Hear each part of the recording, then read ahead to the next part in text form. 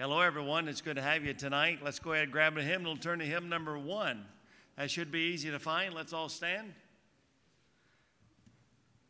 Hymn number 1, My Savior's Love. Hymn number 1, I stand amazed in the presence of Jesus the Nazarene. Welcome you that are online. Sing out loud with us here on the first. I stand amazed in the presence of Jesus the Nazarene, and wonder how he could love me, a sinner condemned unclean. How marvelous, how wonderful, and my song shall ever be. How marvelous, how wonderful is my Savior's love for me. All right, we're on hymn number 1.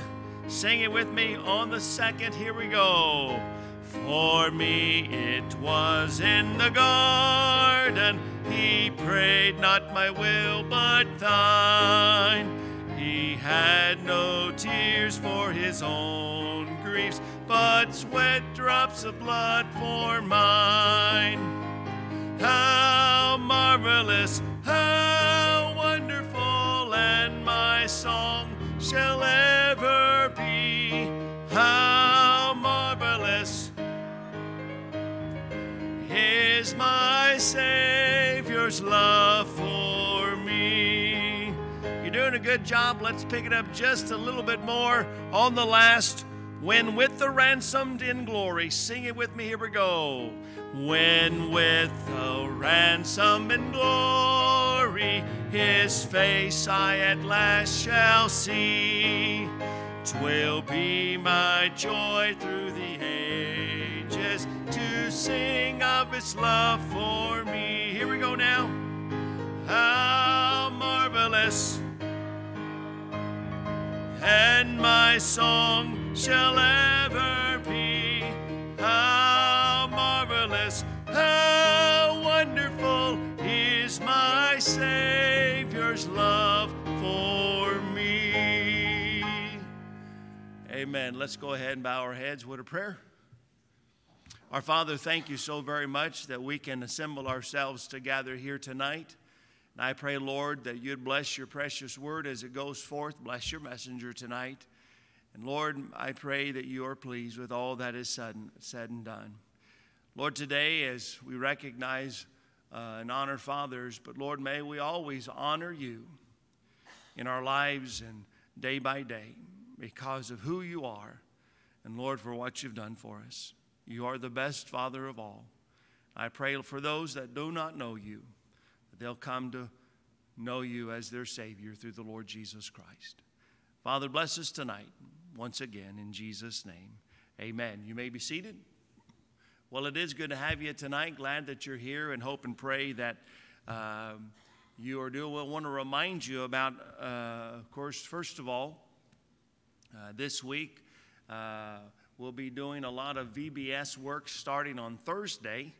And if you want to help, then you can either text Bethany, let Bethany know, and she can let you know what time we get here. But we'll be here all day on Thursday, on Friday.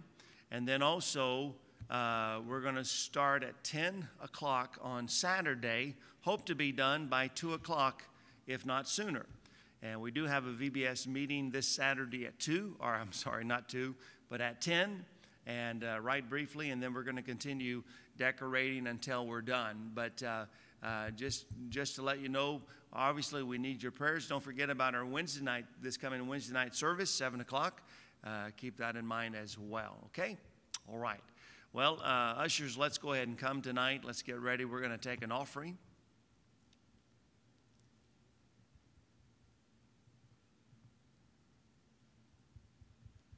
Thank you, men, for doing the offering tonight. Brother Matthew, would you mind leading us in a word of prayer?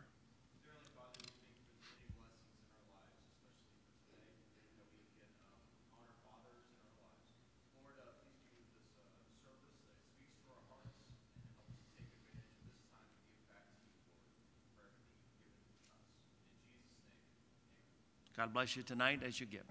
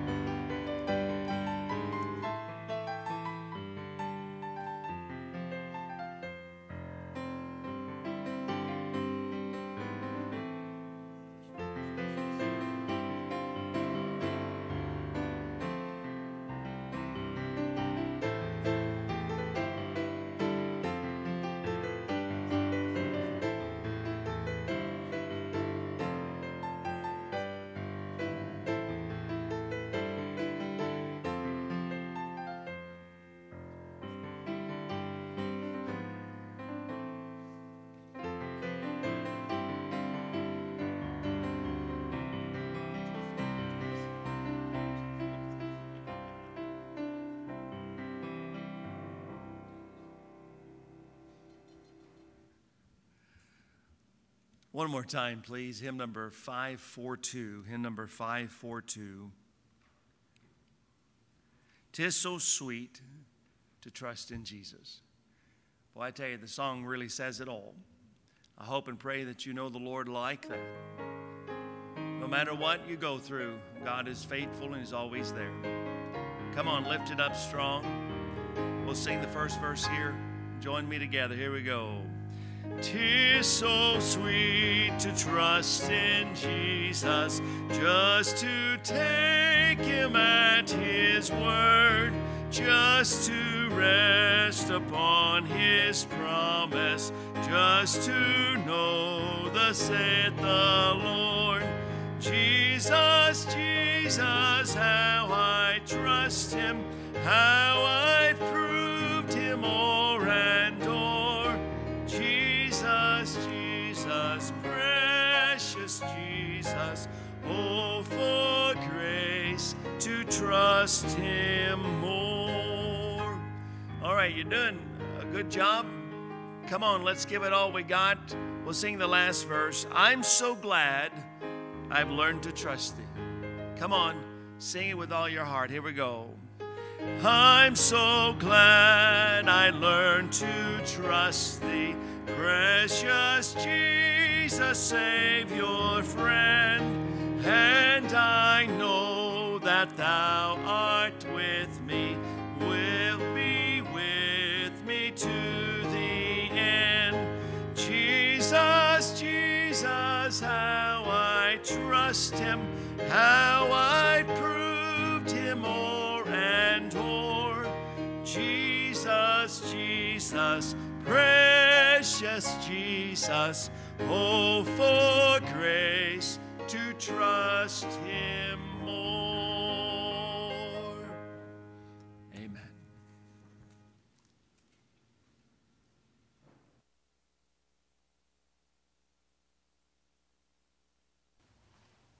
Well, amen.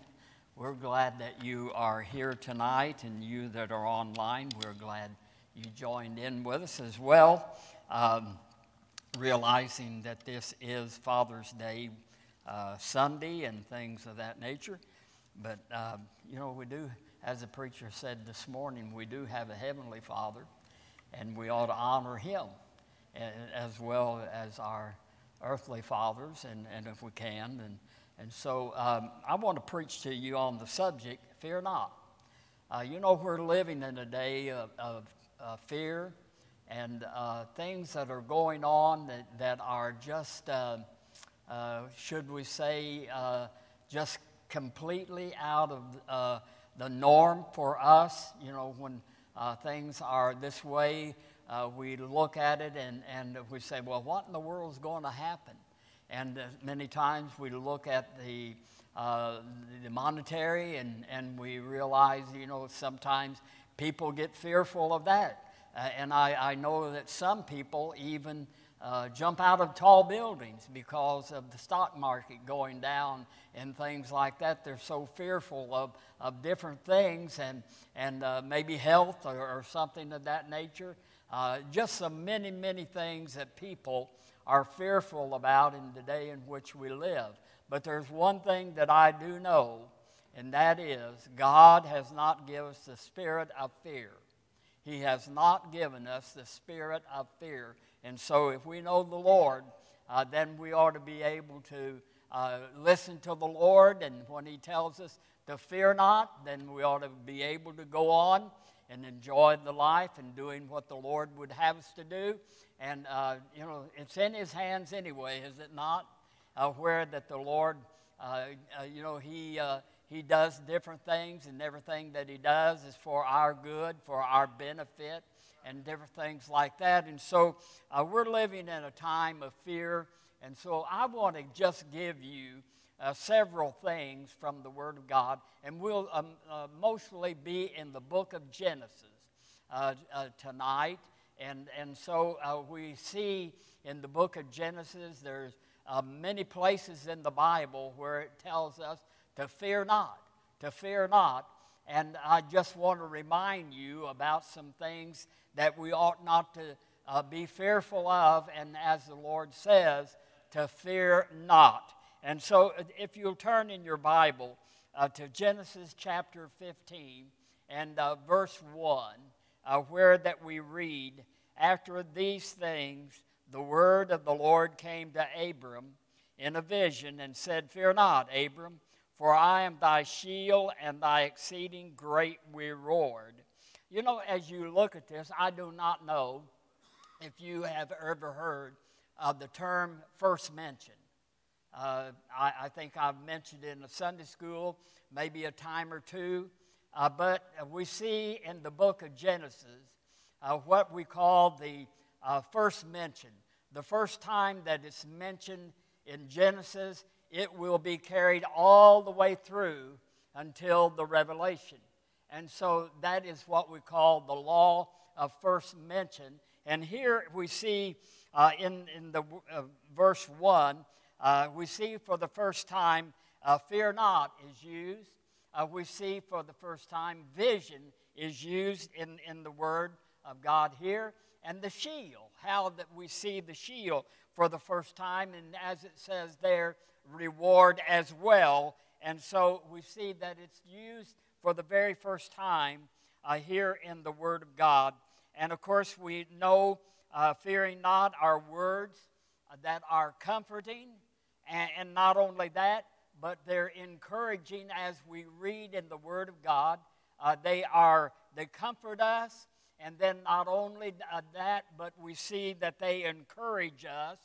And then many times we are reassured of the words that are used by fear not. And of course we know from the Word of God in Hebrews chapter 13 and verse 8. I want to start out with this. It says there in Hebrews chapter 13 and verse 8, Jesus Christ the same yesterday and today and forever. And so what I want you to understand is what God did for the Old Testament saints, He will do for us. It may be a little bit different, but God He's always faithful, He's always true, and what He did for them, He will do for us as well. And so we find the saints of God in the Old Testament, they were told over and over again to fear not. And of course, we as well should not fear. And so the Bible telling us here in the Word of God that if you go back in chapter 14, you would see where that Abraham was fearful of the enemy. He was fearful of the enemy that was coming upon him. And so we see that God spoke to him these encouraging and reassuring words that the Lord would be with him by fear not, thy shield. I am your shield and exceedingly great reward. And so we see that God says that not only will I reward you, but I will be your shield. And of course, when you think of shield, you think of protection. You think of protection, how God protects the individual. And so we see here, the Bible says, I am thy shield and thy exceeding great reward. And so we see, first of all, we see the protection of God and the provision of God that God gives to His people. Now, just not any, we're talking about saved people now that know the Lord Jesus Christ. And so God says to Abraham or Abram, by the way, you know when Abram become Abraham? Do you know that? Well, you'll see in chapter 7, chapters 7, I think it is, in chapter verse 17 through 19, I think it is, where that God says in His Word that He would be with them, He would lead them and guide them and direct them in all truth. The Word of God. And Abraham at that time become Abraham after Abram. And it was after he met Melchizedek in chapter 7 and in the book of Hebrews, chapter 7, in verse 17 and through 19, where that, you know, the one thing I always said is this: he didn't get the ham until he began to tithe. And after Abram tithed, then he got the ham. He got what was left. And so here we see his complete name. And you'll look in Hebrews chapter 7, and you'll see what a great man Melchizedek was. And so Abraham gave tithe, a tenth of all these tithe, unto Melchizedek. And of course, we ought to tithe as well, should we not? To God Almighty. And so we see here in the Word of God that it says, I am thy shield and exceedingly joy, exceeding reward. And of course, you know, God has given us protection as well. God has given us protection as well. And most assuredly, the protection that we have is found in the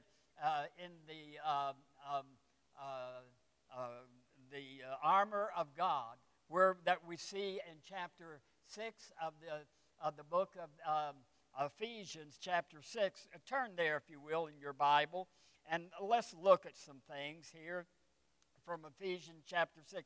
I know that you know most of it, but I would just want to reaffirm in God's Word what God says about the shield.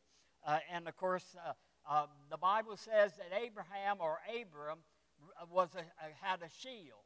But we as Christians, we have the armor of God. And so look at verse 10, if you will, in the book of Ephesians chapter 6. Finally, my brethren, be strong in the Lord and the power of His might. Now there is two words, be strong in the Lord and the power of His might. If we're going to have the protection that God wants us to have in our life, then we're going to have to be strong in Him, and we're going to have His mighty power in us. And said, verse 11, put on the whole armor of God, that you may be able to stand against the wiles of the devil. That's our protection, the whole armor of God, against the wiles of the devil. For we wrestle not against flesh and blood, but against principalities and against powers and against rulers of darkness in this world, against spiritual wickedness in high places. Therefore, take unto you the whole armor of God, that you may be able to withstand in the evil days, and having done all to stand. Stand therefore, having your loins girded about with truth, and having on the breastplate of righteousness, and your feet shod with the preparation of the gospel of peace. And above all, take the shield of faith, wherewithin you shall be able to quench all the fiery darts of the wicked, and take the helmet of salvation, the sword of the Spirit, which is the Word of God. And so here we find the whole armor of God. And I've always said this: if you leave one item out of the armor of God, it will do you no good. For instance, if you leave salvation out, what good is it? If you leave faith out, what good is it? If you leave the Word of God out, what good is it? The shield is no good at all. And so we see that we are to put on the whole armor of God. The whole armor of God. in order to be protected by the wiles of the devil, the things that are going on in this world. And of course, the Bible telling us here in the Word of God that our enemies are, it says in verse 12, for we wrestle not against flesh and blood, but against principalities, against powers, against rulers of darkness of this world, against spiritual wickedness in high places. That's the enemy that we see, that the armor of God will protect us from all of the activity that is going on. In our Sunday school this morning, one of the things that we looked at was the spirit world, the unseen spirit world, and how what it does and how it worked against Daniel and things like that. And we're living in a day when the spirit world is very active, doing things that has never been done before. And so we're seeing the God Almighty protecting us with the whole armor of God, the protection that we need from God's Word. And so we'll find here the protection that God has given to us, and so we are to put on the whole armor of God. We are to put it on the day-by-day basis, every single day. You know, I used to know of a preacher. I still know him. I don't know if he's living now, but he is in Jacksonville, Florida. And he always, every morning, he'd invite the Lord in his car with him. And every morning, but when he got ready to leave, he would act like he was putting on the whole armor of God for that day. You know, that might be a good example for us to follow, how that we could actually put on the armor of God, and how that we would invite the Lord to go with us wherever we may go in our life. And so we see the protecting hand of God. And then if you would go back into the book of Genesis, I want you to notice there the Bible telling us, again, the book of Genesis. Well, if I can get to the Old Testament, seems like there we go, Genesis chapter 21. Genesis chapter 21. We see another thought here in chapter 21, and notice, if you will, in verse 14. And this has to do with Hagar and the lad, Ishmael. And so it says in verse 14, and Abraham rose up early in the morning and took bread and a bottle of water and gave it unto Hagar, and putting it on her shoulder and the child, and sent her away. And she departed and wandered in the wilderness of Beersheba, and the water was spent in the bottle, and she cast the child under one of the shrubs, and she went and set her down. She set her down against him, and a good way off, and it was there that a bow shot, for she said, let me not see the death of the child. And she sat over against him and lifted her voice and wept. And then in verse 17, and the Lord heard the voice of the child, and the angel of God called unto Hagar out of heaven, and said unto her, What aileth thee, Hagar? Fear not, for God has heard the voice of the lad. Where is he? And so here we find in this verse, the verse of Scripture that we've read, how that God provides. How God provides. And He provided the water that was so needful during that time. And let me just say this. Whatever you need the most, God will provide that for you. He will provide that for you. Your greatest need that you have, He will provide it for you. And so we see the provision of the Lord in these verses of Scripture. And of course, again, we see the encouraging words of fear not, fear not. Don't fear for anything. The angel of the Lord just came and spoke to Hagar, and God's provision was made. And look at verse 19. It says, and God opened her eyes, and she saw a well of water, and she went and filled the pot with water and gave the lad drink. And so God provided the water for her. And so we see that that is a great thing, that the Lord is our provision. He provides for us. We don't have to worry about anything. If you look in your Bible, which we will not, but if you would look there, you'd see in Psalm 37 in verse 25, he said, the Bible says, and we know it quite well, I have been young and now I'm old, yet have not seen the righteous forsaken or his seed begging bread. And of course, that's a great testimony of how God provides for his own. Look, if you will, in Philippians chapter 4 and verse 19. Once again, how that we see that God provides for his own. And of course, if Dave was here, he probably would be able to quote that. But we're familiar with it. My God shall supply all your needs according to his riches in glory by Christ Jesus.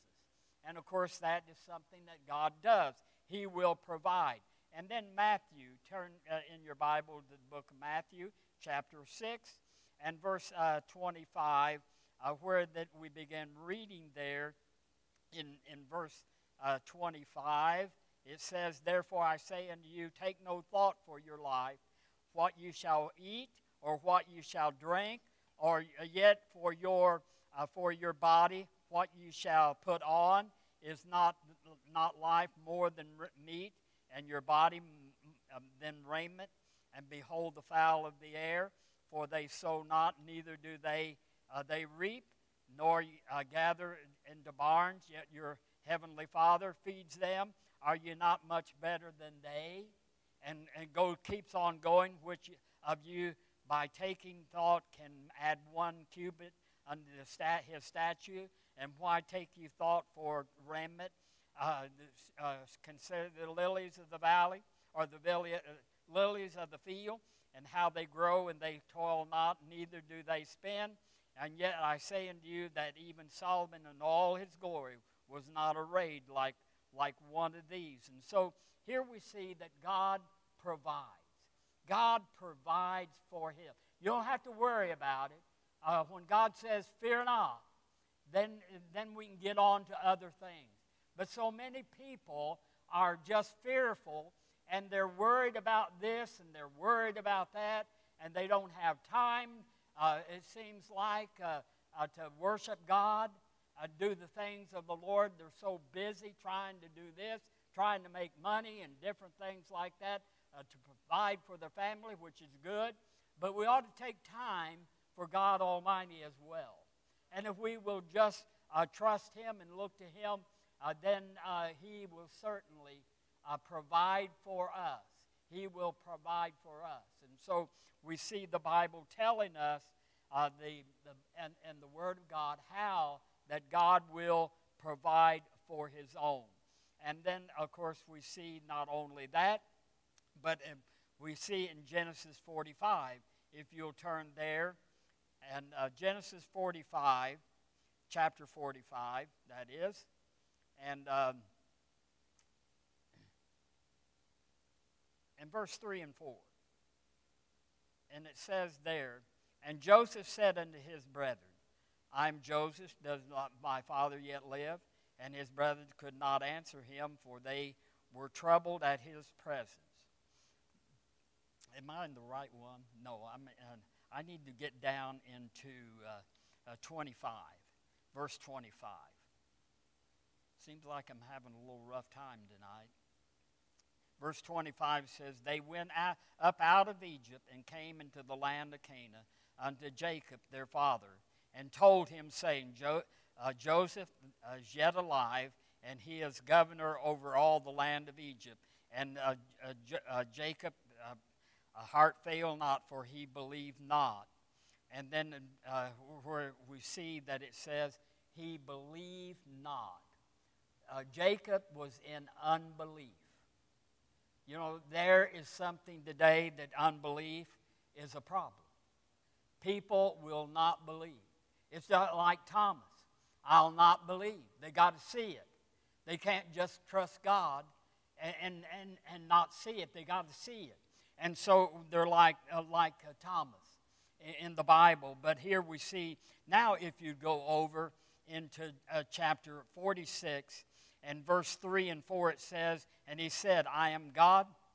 And he said, I am God, the God of thy father. Fear not to go down to Egypt, for I will there make thee a great nation. I will go down with thee into Egypt, and I will also surely bring thee up again. And Joseph shall put his hand upon thy eyes. And so here we see the fear not in chapter 46. How that God said, Joseph, you don't have to worry. You don't have to be in unbelief.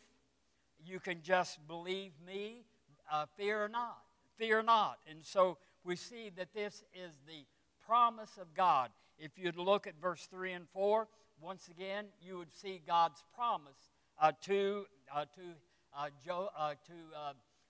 Jacob, and of course to us as well. God's promises are all over the place in the Word of God, and many places that we see the promises of God.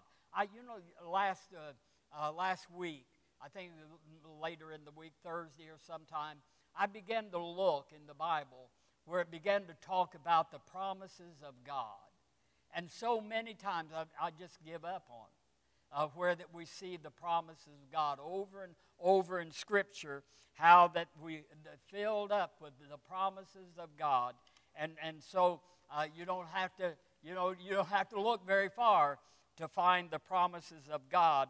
And of course, if you will look at Hebrews chapter 10, the Bible telling us there in Hebrews chapter 10, it says there in verse 23,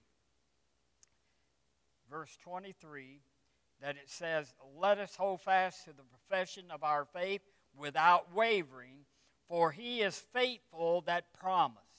He is faithful that promised. Then look, if you will, in 2 Corinthians chapter 1 and verse 20, once again talking about the promises of God. And it says there, for all the promises of God in him are yea. Every time God will provide, and he says yes to every promise. It's true of what God says here. And it says, in him, amen, and unto the glory of God by us. And so all the promises of God are in him are yea, and in him, amen. They're positive. They're sure to happen. And of course, we see that in 2 Peter chapter 1 and verse 4, where it talks about the great and precious promises of God. The great and precious promises of God. I want you to turn, of all the promises that I looked up in the Bible, this one here stood out more than any other. I don't know why that it did. But if you would look at 1 Kings chapter 8, 1 Kings chapter 8, and verse 56, this really touched me as I was reading through all the promises of God. And verse 56 says this, if I can get there, 56. Blessed be the Lord that has given us rest unto his people, Israel, according to all that he promised. There has not failed one word of his good promise, which he promised by the hand of Moses, his servant. Now there, to me, is one of the most outstanding verses that I've ever read on the promises of God. When you begin to look at it, it says there, is given to his people, the rest of his people, and according to all that he had promised. He gave them rest and everything that God had promised the nation of Israel. And by the way, the future of Israel is still in the balance, but what he promised he's going to fulfill at the end time. He is going to promise everything to Israel. And, of course, He's going to promise everything to us as well. We don't have to worry about His promises at all. It's going to be there. And it says, there hath not failed one word, not one word of all His good promises. Not one word. God has promised us in His Word, and He's going to keep it. It's yea and all like that. But we see that every promise is going to be kept by the Lord. And so we simply should not worry about that at all. And of course, one other thing, and we'll quickly mention this, and then we'll be on our way shortly. Daniel chapter 10 and verse 19. We see that the angel of the Lord came from God and told Daniel, said, "Fear not. Fear not, I will strengthen thee." And then, of course, he goes on to say, and to give you peace. And so here we see God will strengthen us. And how many times have we read in the Bible, in the Word of God, about God's strength, giving us strength? You read about Moses, and then Moses, in verses that deal with Moses, he talks about the strength of the Lord. We see in David, again, we see the promise of God that He will give us strength in order to do the work that He would have us to do. And so we see that He will provide the strength. Hezekiah is another one. Jeremiah is another one. We read about it in the Word of God, how that he had promised. And even to Paul, the Apostle Paul, God had promised him strength. Remember when he says, in weakness, then my strength becomes perfect, telling Paul that in weakness, that his strength was made perfect in strength. And so we see from the Word of God. And then Paul says, I am weak, but I'm strong. I am weak, but I am strong. And so he was relying upon the promise of God that He was going to give him strength in order to do what the Lord would have him to do. And let me just say this about fear, just a little bit about fear, and then we'll be gone for sure. Some fear because of failure. Some fear because of failure. They're not going to do anything because they're afraid that they will fail. They won't witness to people because they're afraid that they're going to fail. So what? God can take that failure and He can turn it into a positive. And so we should not fear that. Failure, that's just a learning tool. I don't know how many times that, looked at in my life, that failure and things like that. But that was just something to press on and do what God would have me to do. And so many times people will look at failure and they say, I'm not going to do that anymore. I'm not going to do that anymore. I'm not good at that. And how many times have I heard down through the years people say, witnessing is just not for me because I can't do a good job.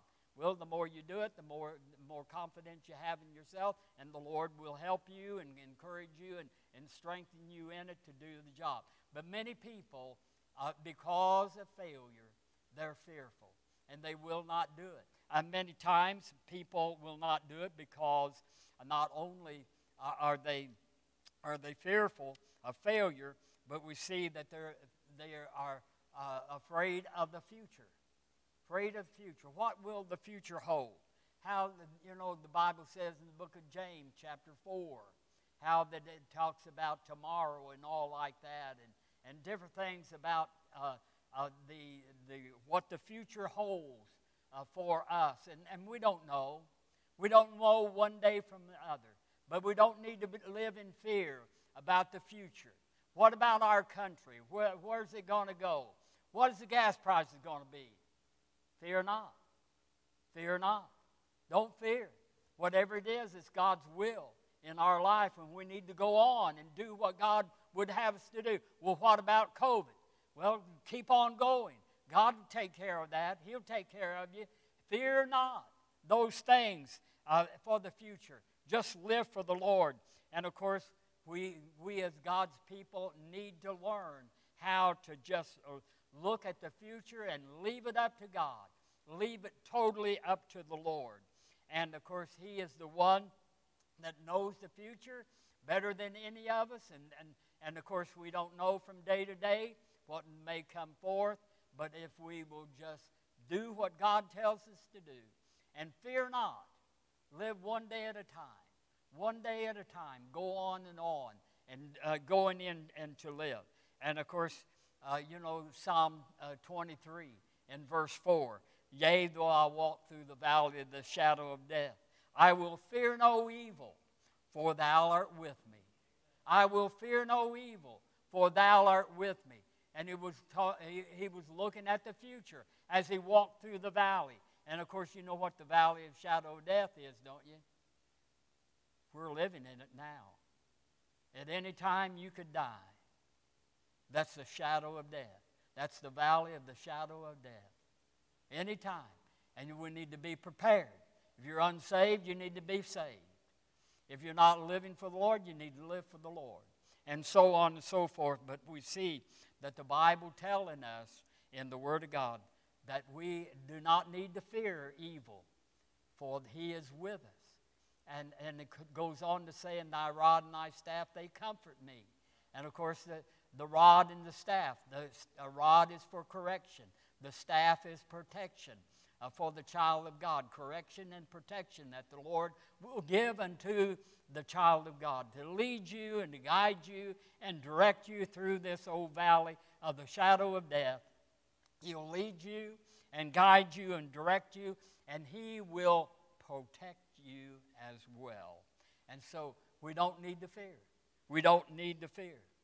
No, don't fear at all. Just live one day at a time. And I believe that if we do that the Lord would be pleased in our life. Instead of, oh, I'm not going to do that. I'm afraid of doing this. I'm afraid of doing that. Just live your life and depend upon the Lord to provide for you, to give you strength for you, to provide your every need and everything that you have. He will give you a protection and things like that. The God will do that for His children. He will do that. What are you afraid of? What are you most afraid of? Whatever it might be, if you'll turn it over to the Lord, I'm sure that after when you begin to confess it and things like that, the Lord will say, fear not. Fear not. I'll take care of it. I'll get the job done. And we don't need to fear. We don't need to live in fear. But we need to live by faith in the Son of God that gave His life for us that we might enjoy heaven one day. Heavenly Father, we do thank You for the Word of God. And Lord, I pray Your blessing upon what we've said this evening. And Lord, that You would have Your perfect will and way in every heart and every life. And Lord, whatever it might be that You have dealt with us this evening, that we would do what You would have us to do. And Lord, that we would come to the point and place when we would not fear, but we would live in faith, believing that You are in control of all things, our life, and the life around us, Lord. And we pray that Your will be done. For we do ask it all in Jesus' name. Amen. Let's stand, please. We're going to be singing 162. And if you need to come on. And, of course, if you just want to make an altar wherever you're at, that's okay. That's all right. But just deal with what God would have you to deal with. Are you fearful? Are you fearful of the future? Are you fearful of failure? Are you fearful of things that we need not to be fearful of? Just do what the Lord would have you do. As we sing, you come. You deal, let God deal with you. Speak to your heart, whatever it might be.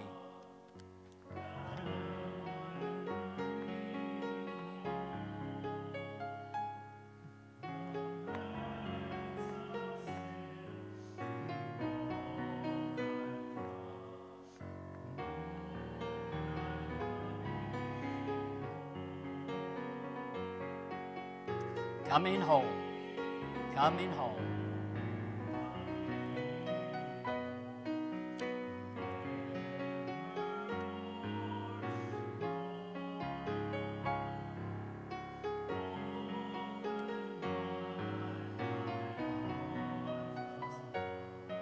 You at home, are you doing what the Lord would have you do?